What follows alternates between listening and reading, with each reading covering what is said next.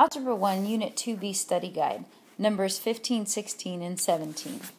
So on 15, we're going to solve and graph that inequality. So I just look at my problem, I look on the left side, and I see that I can combine 4x and minus 2x. So that'll give me 2x. I bring down my plus 2, and that is greater than or equal to 14. Then I'm going to subtract 2 from each side. So 2x is greater than or equal to 12. And then finally I'll divide by 2. So x is greater than or equal to 6. I don't need to reverse my inequality because I did not divide by a negative. So I just make sure I establish a scale on my number line.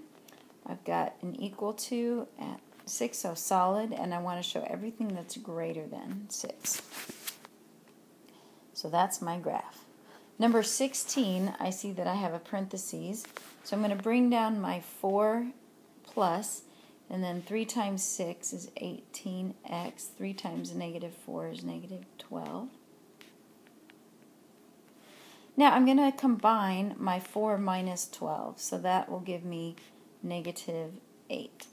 Less than 2x. I'm going to combine my x's by subtracting 2x. So that's 16x minus 8 is less than 0. I'm going to move my 8 over. So 16x is less than 8. And then I'm going to divide each side by 16. So x is less than 8/16 or a half.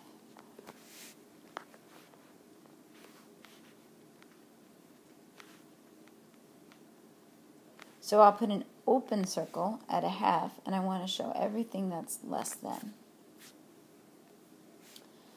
Alright, on number 17, we're going to write an inequality for this situation. So you have $55 to spend at the movie. That's your budget, your limit. You're taking 2 friends, and you know you want snacks, and the tickets are $5.50 each. So altogether, there's 3 of you, because it's 2 friends and yourself. So that means you're going to buy 3 tickets. So 3 times $5.50. You want to buy snacks, and X is going to represent how much you can spend on snacks. So besides the cost of the tickets, you'll have the cost of the snacks, and that can't go over your $55. So it has to be less than or equal to 55. So the first thing is we need to figure how much for tickets. So 3 times $5.50 will be $16.50. Plus the money for snacks. So then we'll take 55 and subtract $16.50, which will leave you with $35.50. Which nowadays is about right for 3 people buying snacks in a movie theater.